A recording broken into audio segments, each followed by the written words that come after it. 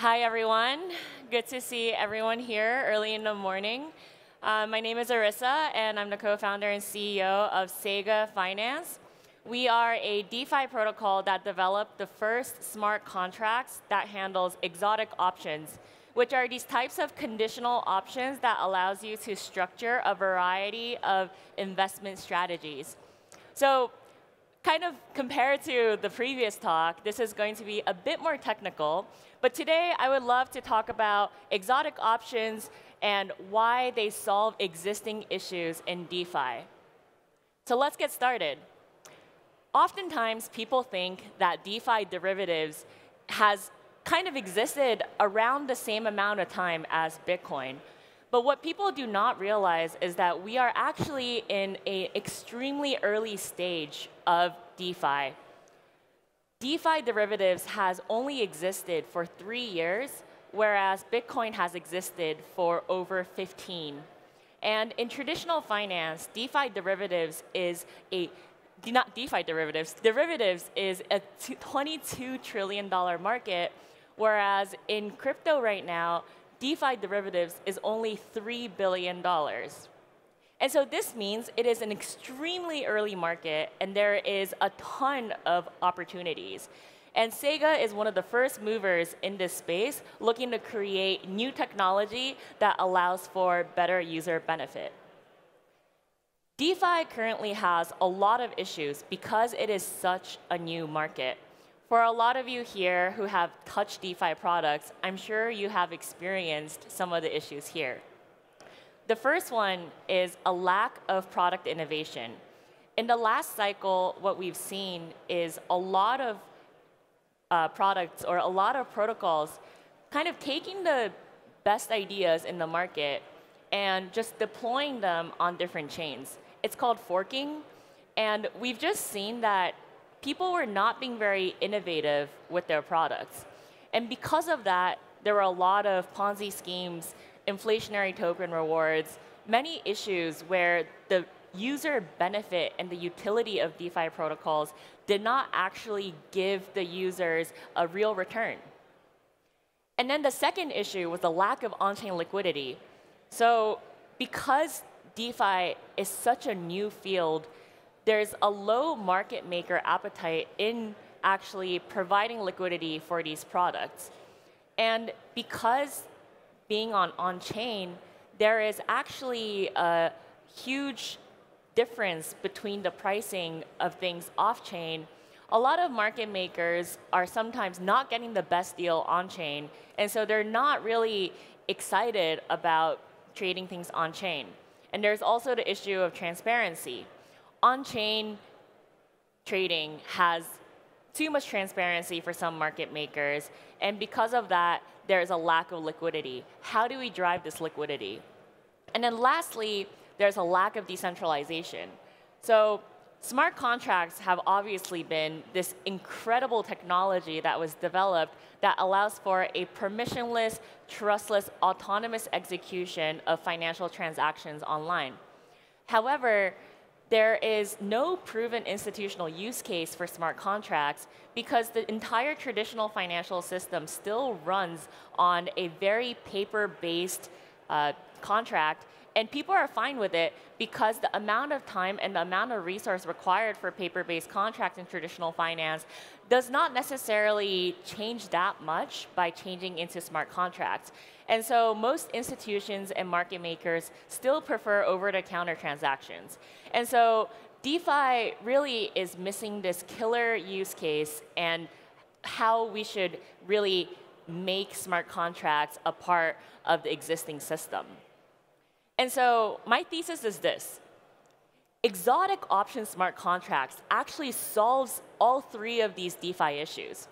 It solves the issue of product innovation, it solves the issue of on-chain liquidity, and it also solves the issue of decentralization. Now, you might be asking why, and if the answer to all of these problems is exotic options. So the next part, I'll go through how does DeFi exotic derivatives actually solve these issues. So first of all, I mentioned in the very beginning what an exotic option is. An exotic option is a conditional option. And if you are familiar with options and financial products, an option is a type of financial contract that gives you the right but not an obligation to buy or sell an asset at a certain price at a certain time. And exotic options are actually conditional options where you can indicate certain things like, for instance, a barrier where if during the duration of the trade, if you do not touch this pricing barrier, the option never realizes, or the opposite, where if you touch the barrier, the option disappears. You can also add things like basket. You can also add things like mid-term, mid-expiry settlements. Lots of different types of payoffs. And so the payoff at maturity for exotic options does not just depend on the underlying price at maturity like a normal option, but you can just structure it in so many different flexible ways. And so this allows for a much larger number of product innovation because you can create so many different types of payouts. For instance, you can make KPI-based payouts. You can average out the volatility so that you're not taking as much risk. Or you can also create things that are, say, much more affordable for people to enter since crypto options in general are pretty expensive. There are so many ways that you can create product innovation. And then you can also create you can track the performance of a portfolio rather than just one underlying. That's another value of an option. Something called a basket option is actually a combination of a variety of underlyings. And what the value of this is you can actually structure options with, say, a larger cap token like ETH, but also a smaller cap token. And you can combine those two together in a basket and drive the market capitalization of the smaller cap token. And so this packaging aspect also allows to drive liquidity for smaller tokens in the market. And then lastly, this is also a flexibility thing, but you can change the matter of settlement between cash or physical delivery. And this is appetizing for market makers who may not necessarily want to have ownership of too many illiquid tokens, but if you have things like cash settlement where you are tracking the price of an illiquid token, but actually buying and selling in USDC, for instance, it also allows to drive for smaller cap liquidity and just allows generally for more market maker appetite. And so the second part about on-chain liquidity, we talked about how the flexibility drives liquidity, but it's also just the fact of trading these exotic options. A lot of you may understand the word hedging, which is the activity of trying to de-risk the position in your book. So if you are a market maker and you're taking a position that you need to hedge out, exotic options requires the most number of instruments to hedge out. So when you trade one exotic options trade, you are actually hedging that position with vanilla options, perpetual futures, and the spot market. And so by having just one exotic option position, you are actually increasing the volume that is being traded in vanilla options, in perpetual futures, and in the spot market. And so there is this flywheel of driving the volume of derivatives that drives the entire liquidity of the ecosystem, that drives even more value into derivatives and volume. And so it's this amazing flywheel cycle of just creating more and more volume. So the more exotic options trade that we actually do in the market, the larger we can actually drive the size of the ecosystem and its liquidity.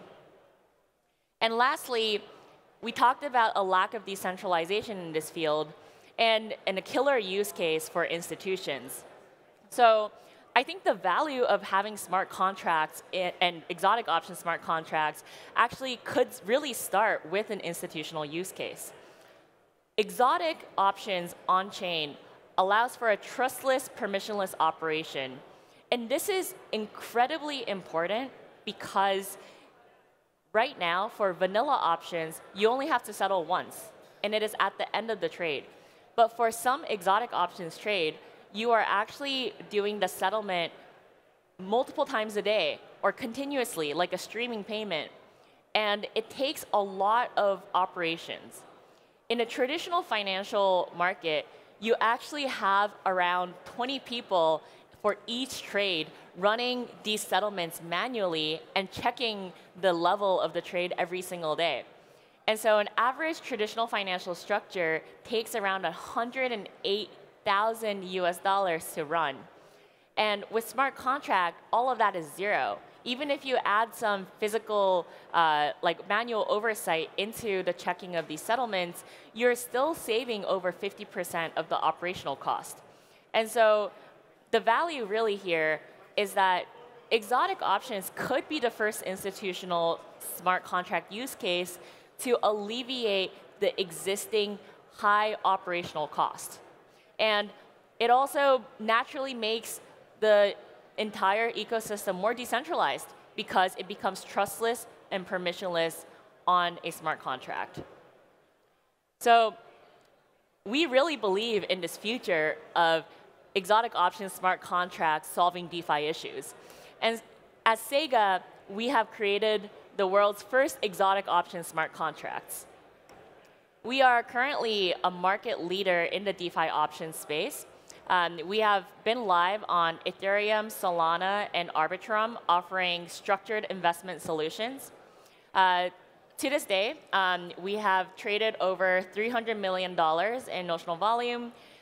We have been the #1 DeFi options protocol on Solana and #2 to #4 across all chains. Our max TVL has been a little shy of $50 million, and we are the first protocol to really believe in this future of using smart contracts to create more product innovation, more on-chain liquidity, and also a more decentralized future. And our mission is currently to create safer yields in volatile market environments. So our products allow for a USDC deposit that runs advanced structured investment strategies that earns you anywhere from 8% to 160% APY.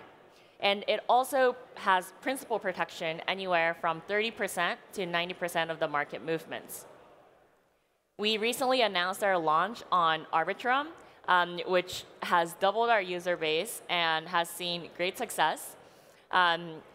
We also have launched the eStakers Vault just last week, which tracks a portfolio of Lido, RPL, and Steth. And it has around 22% APY on your USDC. We're also excited to announce that we're currently working on a V2 of our contract. And this V2 contract will have things like restaking. So right now, it's a USDC strategy with USDC returns, but we're actually allowing you to stake things like Steth or RETH, which allows you to get an even better return on your liquid staking derivatives. We're also looking at implementing early withdrawals. So an issue in DeFi is that there's a lot of lockups, but we're actually creating a secondary market for our LP tokens so that you're able to trade the LP tokens in a liquid market. And then lastly, we're making our contract upgradable. So on the infrastructure side, we've been putting in a lot of work to make our Solidity code much better and to also allow for contracts to be more upgradable and versatile for future products. This is also something we're really excited to work on some partnerships with institutions, and super excited to announce that in any of my future talks. And we're also decentralizing our backend, so many of these new updates are coming very soon. So if you are interested in the vision of a safer yield in a volatile market environment and the future of exotic options smart contracts solving these issues in DeFi, please check out Cega.fi. Our Twitter is Cega_fi, and my personal Twitter is Arisa Toyo. I will be also entertaining any questions off stage after this. If you have any questions, please do come. Thank you so much for listening to me today.